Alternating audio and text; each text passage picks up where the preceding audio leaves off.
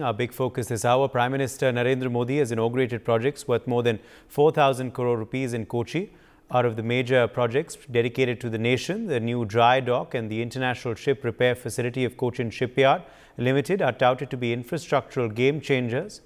The new dry dock has been built at a cost of 1,799 crore rupees and is expected to augment India's capacity to build large liquefied natural gas carriers.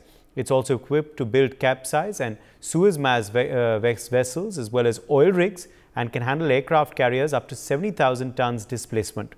Additionally, the International Ship Repair Facility is a 970 crore rupee infrastructural project that shall bolster India's repair credentials. Set up on 42 acres of leased premises of the Cochin Port Authority, the repair facility can accommodate 7 vessels of 130-meter length simultaneously. The inauguration of these facilities are a crucial development as conventionally India builds few commercial ships. The global shipbuilding market is primarily concentrated in China, South Korea as well as Japan. Meanwhile, over 50% ship breaking happens in India at the Alang shipbreaking yard. This brings us to the question, what's needed to build ships in India, and will Kochi be a new hub for India-made ships? Joining us at this point live on the broadcast is Captain Shyam Kumar, Indian Navy warship captain. We also have Commodore A.J. Singh, former Navy, joining us live. I presume he's a Navy officer. Also with us is Akash Jindal, economist. Madhav Nalapat, editorial director of the Sunday Guardian, also is with us live. Let me begin with you first, Captain Kumar, on what the potential really is for India in shipbuilding in this sector, and where we are currently in, what we can perhaps do to further achieve our true potential. Thank you. The maritime power of any country is gauged by its military might, the naval fleet, the shipbuilding capability, and the repair facilities, ports and harbors.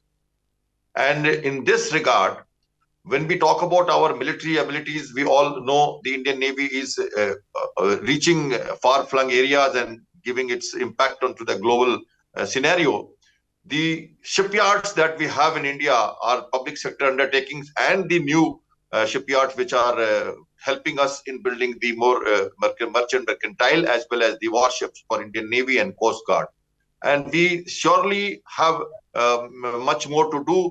The Mazagon Dock Limited, for that matter, the Garden Reach shipbuilders at Kolkata, CSL Kochi, which we are talking about, then the Goa, the Hindustan Shipyard Limited.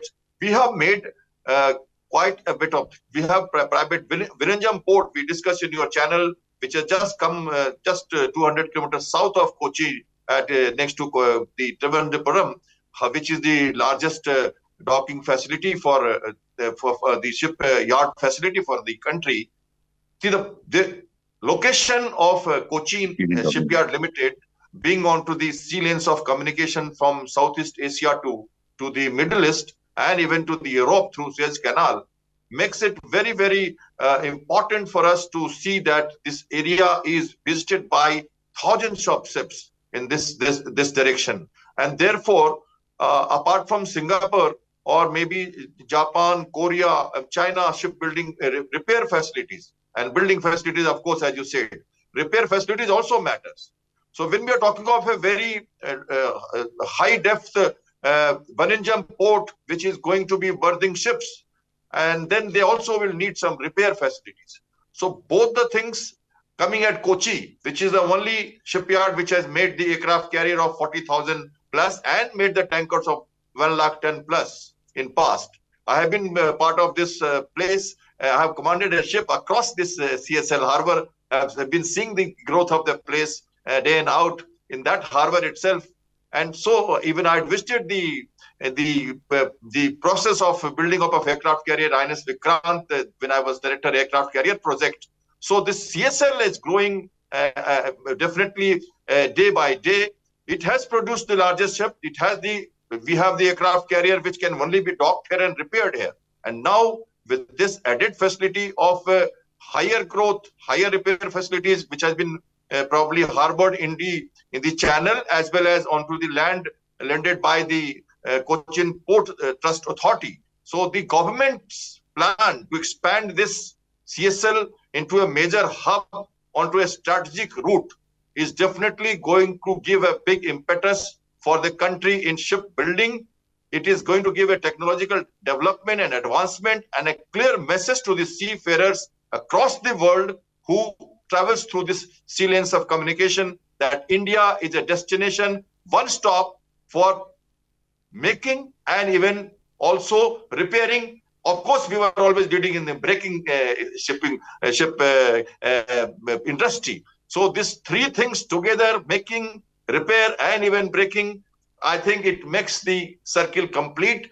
And although we have very less shipbuilding capacity compared to the world shipping, but I think this is a right step in the right direction. And Prime Minister himself dedicating this to the nation also gives a very clear message that we have a trust, we have political will, and we are into the right direction. Over to you there. Yes, let me in fact also take that across to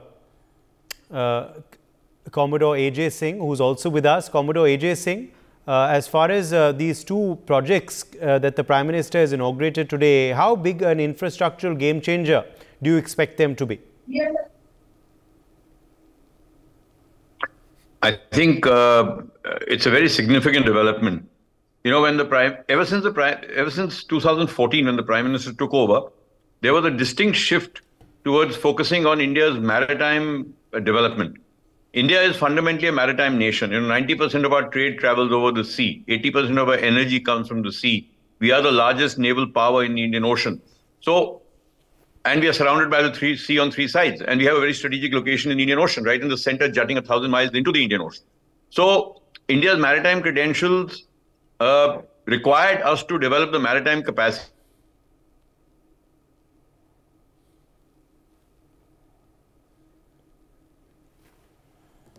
Commodore AJ Singh, can you hear me? Okay, I think we've lost his connection there, unfortunately. Let me bring in Akash Jindal quickly into the broadcast. Akash Jindal, as far as, you know, the shipbuilding is concerned, where does India stand currently, and what more needs to be done to ensure we are a destination for the world? Akash? Okay, I think we've lost him there. Madhav Nalapat, are you there with us?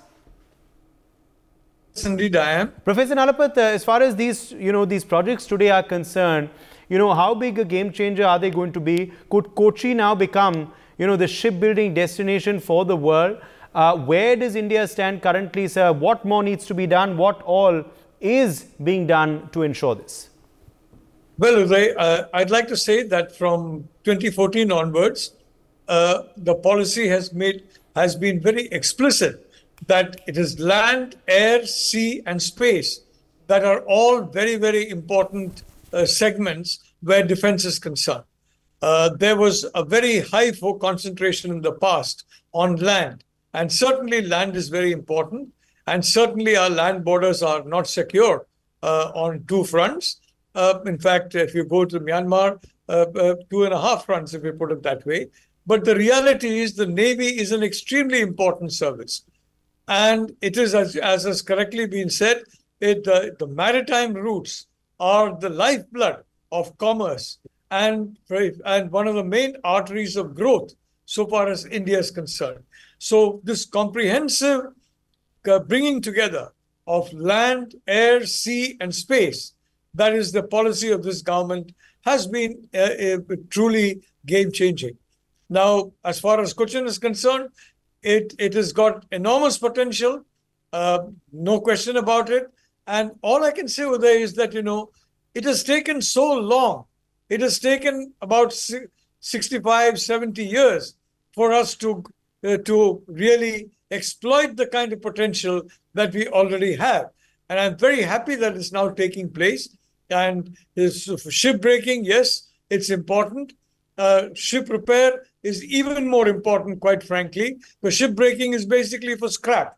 I mean, you know, you have, for example, in the US, where carriers are sold for $0.01 each, because it's supposed to be scrap.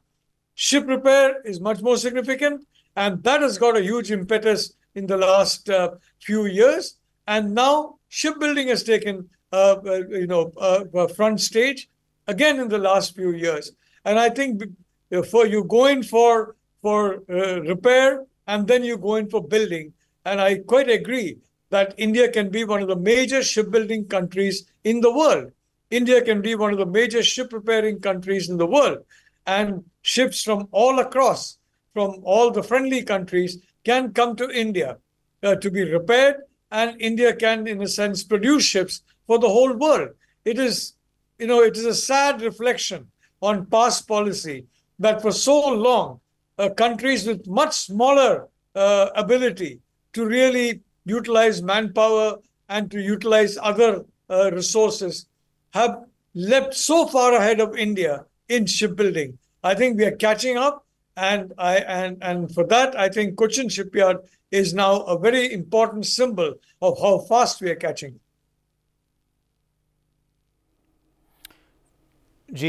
Let me, in fact, quickly take that across to AJ Singh as well. Once again, I'm being told he's back with us. Commodore Singh, can you hear me now?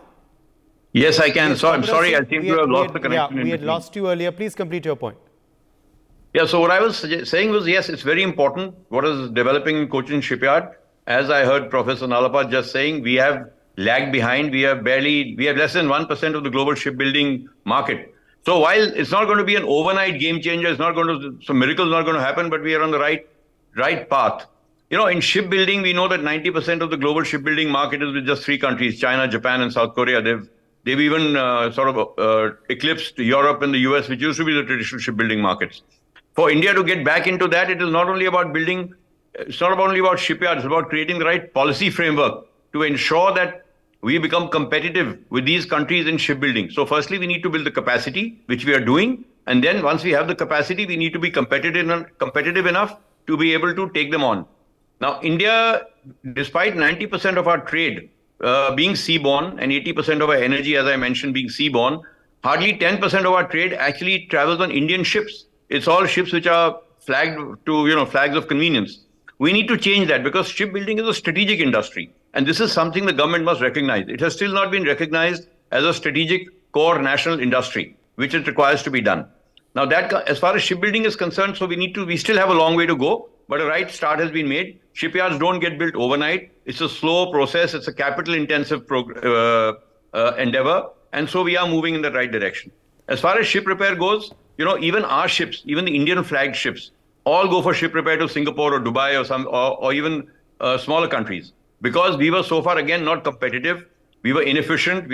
While a ship would get repaired in a week's time in Singapore or Dubai, it would take 3 months to do so in India. So we needed state-of-the-art ship repair facilities with, with adequately qualified people to build up the same kind of efficiencies as we see in other countries. Now that we've created this ship repair facility, we must prove that we are up to the task. We will be able to compete with these other countries like Singapore and Dubai, and we will only then will we be able to attract our own ships to come back to our yards for ship repair. The third aspect is ship recycling. Now, India was the global leader in ship breaking. Alang was famous, but it was again inefficient. It was archaic. It was environmentally unfriendly, and we lost a lot of space to Bangladesh and other countries which leapt ahead of us in ship breaking, or what is now called ship recycling, because a lot of ship material is now not only being, part of it, of course, has to go as scrap, but a lot of it is being recycled. And so it's become more state-of-the-art, more technology-intensive, and I think that's the third step India is looking at. Now, as far as shipbuilding goes, while we are still at too early a stage to start building those huge ships of 100,000 tons and 150,000 tons, LNG carriers, CNG carriers, which China and all are doing. We must start by focusing on a niche area. We should start building green ships. The future is green. Now that we've created this capability, we must introduce the kind of technology that is required for us to break into a niche area of shipbuilding, so that at least in one area we are the global center of excellence. So we build green ships. We build ships in the tonnage of, let's say, 20,000 tons, 30,000 tons, not those 100,000 ton and 150,000 ton Leviathans. We will come to that when we have the adequate capacity. But really to make a mark in the global shipbuilding industry and to ensure that these facilities which are coming up become game changers on the global stage, I think we have to start small but think big. And we have to create a very favorable policy environment and a very competitive environment to be able to break in where we need to break in and actually establish ourselves as a maritime power. We often confuse naval power with maritime power. India is a naval power, all right, but I'm not so sure that we are yet a maritime power. And we have to become a maritime power within the next couple of decades. The Maritime Vision 2030, coupled with the with Sagarmala, which was in 2015, the Sagarmala port-led development program, is a very comprehensive and milestone-based program. And that is the good part about it. So while we had a maritime agenda 2010 to 2020, it didn't quite achieve the results it was meant to achieve. It fell far short of the expectations. But I think this 2020 to 2030, with the right kind of thrust, we may not get to where we want to be in 2030, but if we are close to that, then we are on the right track. So I think you're right. We need to, this ship repair facility and the shipyard will be game changers. I have been in Cochin shipyard. I was commanding a naval ship, one of the largest naval ships, a tanker of 50,000 tons. We did a 6-month refit in Cochin. I was there, right there at the scene, supervising the refit of my ship. And I was very pleasantly surprised to see the level of efficiency at which Cochin shipyard worked even then. And I'm talking of about almost 18 years ago. So that's a yard which has the potential. It's built the aircraft carrier. India is looking to build larger aircraft carriers of 65,000 tons. We now have a facility where we can build an aircraft carrier of 65,000 tons. We can dock an aircraft carrier of 65,000 tons. So this is indeed a game changer, as you were mentioning. Yeah, it certainly will be. But what further now needs to be done? Because already the start has been made, Professor Nalapat, but what next is needed? Uday, I want to point out the importance of having Indian ships. Now, you have, for example, had something called the Karma Home Conference. Now, many years ago, I analyzed the data and I found that there was what seemed to me to be a consistent way in which ships going from India with Indian exports, somehow they were more expensive than ships coming into India with imports into India. Now, there are certain countries, for example, China is a major shipbuilder. They have a lot of shipping lines. I'm quite certain that Chinese ships coming into India with Chinese goods, let's say, would be the cost of transportation would be fixed much lower than if the same ships were to be used by Indian products being shipped outside. So these are the invisible ways in which countries that have got their own ships, they and their own shipping lines, they benefit, and that benefit cuts across a lot of activities. Now, so far as the aircraft carriers are concerned, thank God that Cochin shipyard is being used to build that. And I'd like to say that the Navy has been handicapped, quite frankly, because we've had to rely on foreign carriers. And we need aircraft carriers, no question about that. And some of I don't want to say anything now, but, in the past, there have been, for example, carriers that were got, which were more expensive to maintain than any carrier elsewhere in the world. So this is a problem that India has faced for a long time. We need ships. We need all kinds of combat platforms at sea, and building them ourselves, we can build them to our specifications, to our needs. And the same goes with a panoply of defense equipment. And I want to end by saying, Uday, that across the world, I can tell you, across friendly countries, let's talk about friendshoring. Let's not talk about countries that are hostile to India, but friendly to India. India can be a wonderful platform for producing a range of defense items. And here again, for many decades, we held ourselves back by this policy of not relying on the private sector and various other ways. Now, I'm sorry to say that, in India, in the past, starting something was very difficult, but destroying something was very easy. And unfortunately, a lot of hostile actors were basically concentrating their attention on having, elements in the Indian system who were not really patriotic, destroying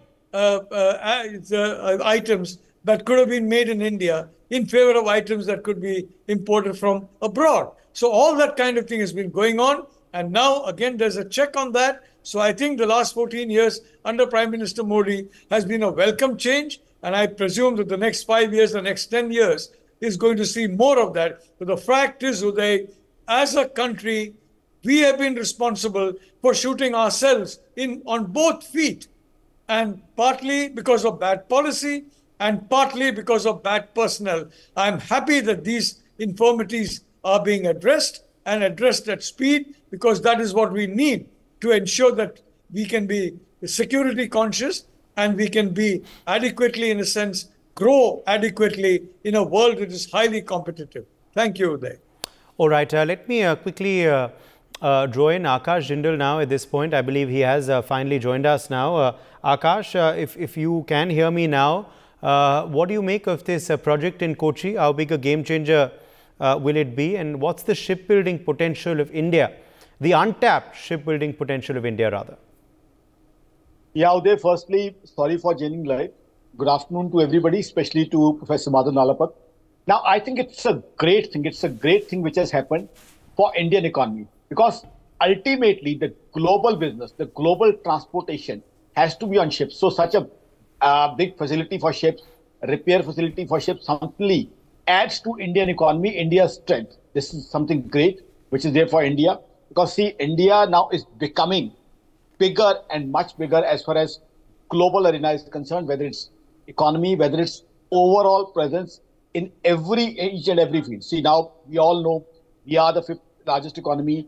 In another 3 years, we are expected to be the 3rd biggest economy. And now, initially, when I used to talk about Indian economy outperforming any other, all other economies, there were people who were skeptical and would say things about China. Now it is proven in front of the entire world that India has raced ahead of China also. China, we all know there are so many issues like debt issues, real estate issues, then deflation issues, then unemployment issues. But India, under the talented leadership of Prime Minister Narendra Modi, as Professor Madhav Nalapat rightly pointed out, is growing like anything. All decisions are being taken in positive spirit and the decisions are being implemented. The best thing about this government, current government, is that whatever is being planned, the government ensures, whether the government is doing or private sector is doing, smooth implementation. So that is something which definitely is working for our advantage, India's advantage, and that's why we are the fastest growing economy now. Now we all know we are quite close to being $4 trillion US economy. And other data also point out the way India is growing. See, now this year we saw economy like Germany, which is the 4th biggest economy of the world, or the biggest economy in the Europe. They had 2 quarters of negative GDP growth. Now, geopolitical tensions had an impact on the entire world, whether it's Russia-Ukraine war, whether it's Israel-Hamas issue, or the Red Sea thing. But still, India managed to be a performer much, much better. India performed much, much better than all other rival economies. Now, China is also much behind us. So it's clearly, I think, things like that are going to add to India's strength in all ways. So I think it's a great thing. It's definitely going to help India. Ship manufacturing, ship repair, everything is going to help India grow much, much bigger, much, much stronger, and it's going to add to India's advantage. All right, I'll leave the last word to Captain Shyam Kumar before I slip into a break. Captain Shyam Kumar, your closing comment. Surely, we are looking at a maritime hub at Kochi as one stop for shipbuilding and repair facilities. You see, there are many times in Indian waters and in the sea lanes of communication, there have been emergencies when ships plying through these lanes have to go to Singapore or Dubai, which is far, and obviously in case of distress, it becomes very difficult. So one thing I would like to say that the emergency repair facilities, 6 of them coming with by crane transfer, lifting up and then carrying out repair in a quick manner. That means a fast repair facilities will instill confidence in seafarers, number one. Number two, for defense point of view, obviously with the larger capacity building yard, 70,000, we are looking for a third carrier also. And also, we are also looking at a place where all the things are together. Petroleum transfer, we have a good channel in Kochi. We have sufficient depth of water, and we have the mooring buoys where petroleum transfers can take place. So larger ships are already visiting, carriers are already being repaired, and the new ships and Vaninjam Harbour next door. This area is going to be surely seeing a lot of happenings in near future in maritime activities, and therefore it's in right direction, right step, at right time. Over to you there. Okay. Yes, and Anil Ji is suggesting you can also have a quick closing comment, because the fact is, there is huge potential, but obviously there are some additional, incentives that perhaps government will have to give so that we can tap this spending potential, isn't it? I agree with you entirely. We've now set the wheels in motion. We have to make sure that this momentum doesn't break. The policy environment is so created that it supports all this activity. Let's not get ahead of ourselves and start talking ourselves as the major shipbuilder in the world. We still got a long way to go. But if we continue in this vein, then certainly in a few years from now, we will be a force to reckon with, whether it's shipbuilding, ship repair, ship recycling, and even in our transshipment capability, our port capability. Because if India grows at the rate at which it is expected to grow, and to become a 5 trillion economy by 2025 or 26, and a 10 trillion economy by 2032, our trade is going to increase exponentially. And we need to have adequate port facility, adequate shipbuilding facility, adequate facility in every aspect of the maritime domain to be able to cope with that sort of growth. And I think that is where this is a very positive start. We have to stick to the maritime agenda, the maritime vision 2030, which has been outlined. And I'm sure if we continue to do so, make the right investments, make certain places centers of maritime excellence and maritime clusters, as was planned in the Sagarmala program, then we are definitely on the right track. And yes, in the years to come, it will be a game changer. There is no doubt about that. All right, let's leave it at that. My thanks to all of our guests for joining us on this discussion. For more such videos, subscribe to the NewsX YouTube channel, hit the bell icon.